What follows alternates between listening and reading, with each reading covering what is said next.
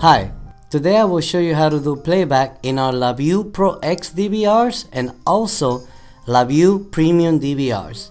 Simply go to the top, make a right click to get the menu, click on the menu, and then go under playback and select normal. Once you're in normal, 81 to 88 is the camera numbers or the channel numbers. I will only want to do a playback of 4 channels. The record type, I want to see it all.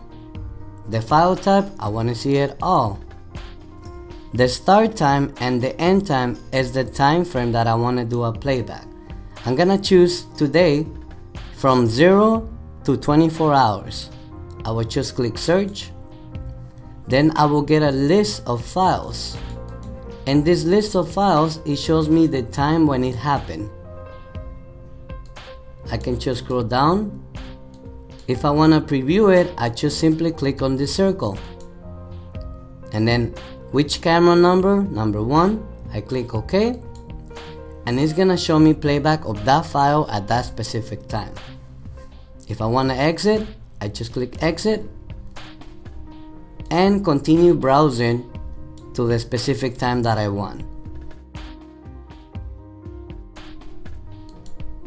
I can just click cancel and back, and that's how you do playback on the LaView ProX DVRs and LaView Premium. Thank you for watching. If you have any more questions, visit our website laviewsecurity.com.